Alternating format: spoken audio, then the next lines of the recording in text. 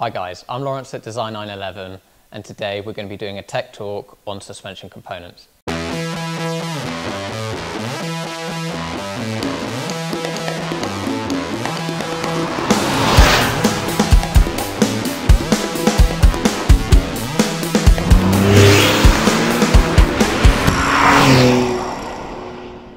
So there are three key components to your suspension system: the control arm, a spring, and the damper.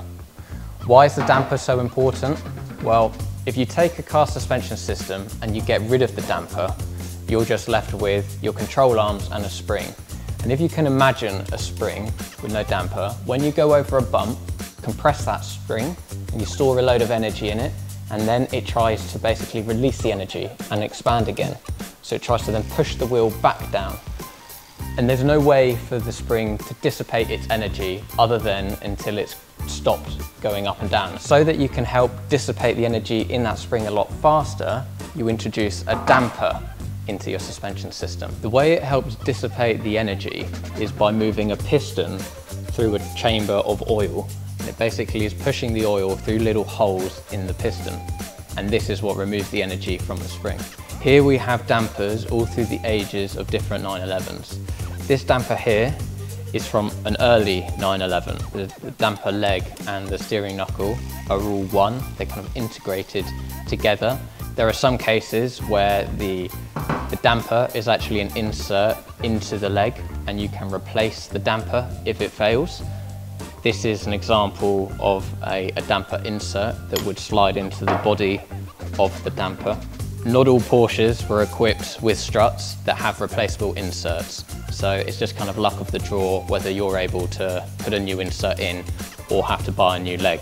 Moving to a slightly more modern Porsche, this is just a damper or strut, so to speak, whereby you would then clamp on your wheel hanger, which is a modern version of the steering knuckle. Next is, again, a similar age to this damper, but this is something called PASM, which is Porsche Active Suspension Management.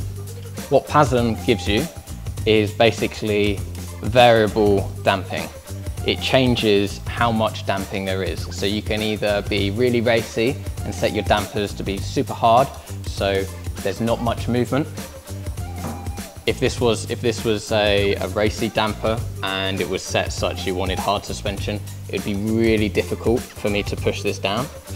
Whereas if you wanted a more kind of comfortable ride, you'd have a lot softer suspension and this would be much more free to move. That's what PASM gives you. If you're not sure whether your car has active suspension management, there are a few ways you can tell. On your dash, you might have a button that looks like this, which is like a very small shock absorber that basically hardens up your ride.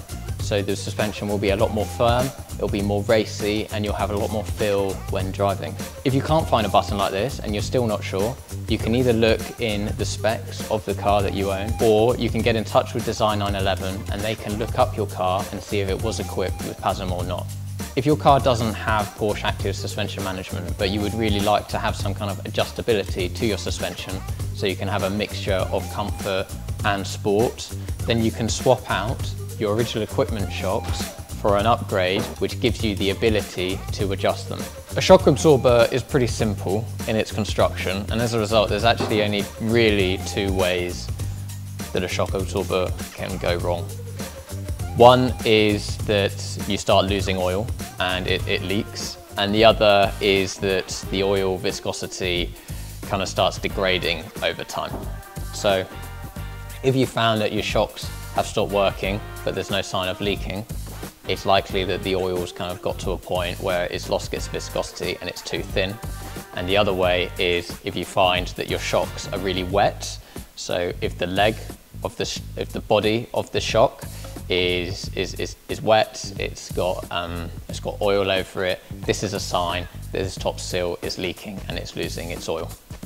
Other than visually looking at your shocks, there's different ways to tell, again, whether your shocks are either on their way out or kind of have expired completely, and that's with driving the car.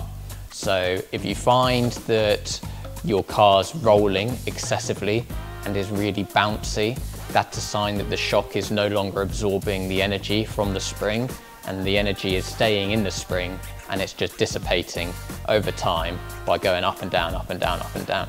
Similarly, if you're driving along the road, I don't know if you've ever seen this before, but you're driving along a road and you see a car and one of the wheels is bouncing up and down really, really fast and uncontrollably. Again, that's a sign that the rear shock is either somehow detached itself or is no longer working as it should do. Another sign is a car squatting excessively on acceleration. So when you accelerate a car, you often load up the suspension and that damper stops the car from kind of squatting. A good check that you can do regularly to see if your shocks are in good condition is just going round your car and on each corner just pushing down on the wing to see how the car reacts. If you push down and the car springs back up controllably and then comes to a rest, your shocks are in great condition. If you are looking to replace your car's shocks and refresh its suspension, if you head to design911.co.uk, you can then put in the model and type of your Porsche, click on suspension and axles, and then onto shock absorbers to see a wide range of different options available to you. If you're still left with questions, the team at Design911 are always happy to help. You can either contact them by phone, email, or the online chat. I hope this has given you a better understanding of what shock absorbers do on your car and what can go wrong with them. I hope you enjoyed the video.